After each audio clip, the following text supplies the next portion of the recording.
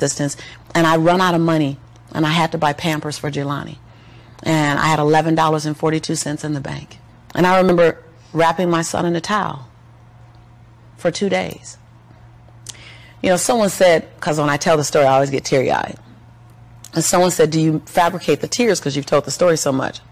No, I'm a mama. Every time I tell the story, I feel it again. I remember the second day, like you said, I had my hand on Jelani's stomach, and I said, don't worry, baby.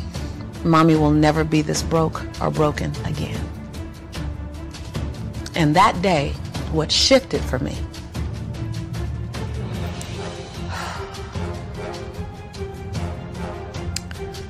was I was willing, and I don't know if this is going to sound crazy, I was willing to completely die to any form of me that I had been, so that I can birth the woman that I was becoming.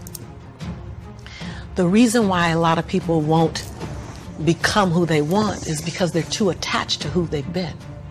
And you hear it all the time when people say, I've always been this way. Okay, well, if that's working for you, keep doing that. I knew it wasn't working for me any longer. I had hit my version of rock bottom. So I was willing to let go of everything and everybody. See, another reason why people won't get there is because the doorway is for you to fit through. You're trying to carry everybody else through because you're trying to be Rescue 911. And you got to rescue you first. I am much more valuable to my family and to my community because I was willing to let them go through the door myself, teach myself, learn myself, condition myself, and then come back and get them. I'm much more valuable to them now. But I had to go through a window time of 10 years of judgment. You leaving us, hanging out with white people all the time. You going to these crazy countries. We don't know what you... I had to be willing to allow my conviction to make me inconvenienced. See, we want to grow, but we want to stay liked by everybody. I was willing to be my own rescue at the risk of your approval.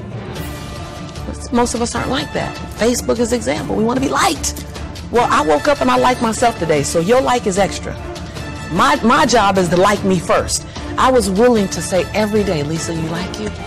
Lisa, are you proud of you? Lisa, are you playing full out? Every day before I checked in with anybody else. That's lonely, by the way. Why won't most people do it? Because it's scary and it's lonely. So what did I do?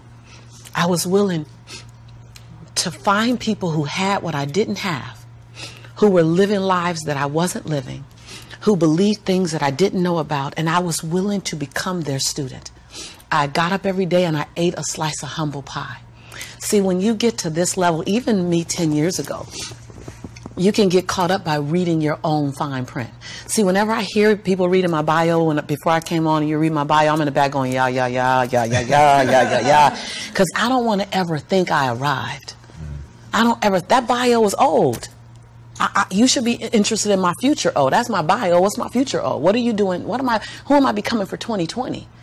And we get caught up in our bios. We get caught up in our status. I never allowed that to stop me from going and sitting at the hem of someone and saying, what do you know about wealth? See, because there's 3 forms to money. There's 3 relationships to money. We learn how to earn it, we learn how to keep it, and we learn how to grow it. Well, I learned how to earn it because my theme song was, I'm a hustler, baby. And I want you to know, everybody with me, it ain't where I've been, but where I'm about to go. So I was singing that song. They know, right? I was singing that song when I was working out of my closet as my office. I was in a walk-in closet where you really couldn't walk in. You stepped in and turned, right? and the clothes rack, you know how you have the hanger rack. I had pant hangers in the closet, and I had manila folders clipping on the pant hangers. Those are my client files. And I would sit there, and I put $2.99 mirrors that you get from CVS. I put them all around my closet walls so that I can make my office look bigger. I worked out of that closet office for 4 years, singing that song. It ain't where I've been, but where I'm about to go. I knew that. I knew how to make money. I didn't know how to keep it because ain't nobody had none in my family. So keeping wasn't an issue. Growing was never an issue. So I went to people who knew how to make it, keep it, grow it. I went to people who was about serving others to the highest level. See, I make a lot of money because I serve more people. See, all your success is on the other side of service. People trying to make money, if it begins and ends with money, it's going to be a short-lived victory. But if it's about transforming lives, then the wind keeps going and going and growing and growing. So I went to people that knew what I didn't know. And I killed my ego every day, murdered my she-go every day. Because I got a big she-go. I mean, come on, right? Every day, Tom. And I got hungry and I learned. I went to the same training 42 times. Yes, I said 42. Some folk will stop and say, oh, I've been there already. I learned that already. Yeah. No, I wasn't there. I wanted to be able to finish their sentences. I want to know what you know.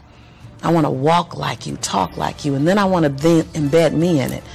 But success leaves clues. We're just not picking them up. I was the only African-American person at this conference. I was one of 2 women at this conference. Within the last 29 sessions, I led the conference. But I was willing to be the student first. So that's what I did, number 1. And number 2, I looked at every toxic behavior in my life. Everyone. You see me go behind my own black curtain. People don't want to tell on yourself. You're trying to protect. You're trying to do 4 things. You're trying to protect, prove, hide, and defend.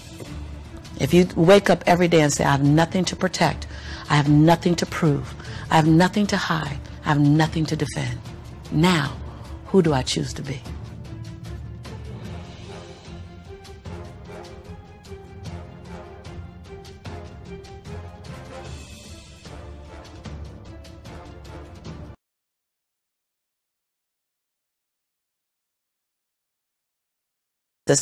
And I run out of money and I had to buy Pampers for Jelani. And I had $11.42 in the bank. And I remember wrapping my son in a towel for 2 days. You know, someone said, because when I tell the story, I always get teary-eyed. And someone said, do you fabricate the tears because you've told the story so much? No, I'm a mama. Every time I tell the story, I feel it again. I remember the second day, like you said, I had my hand on Jelani's stomach and I said, don't worry, baby. Mommy will never be this broke or broken again. And that day, what shifted for me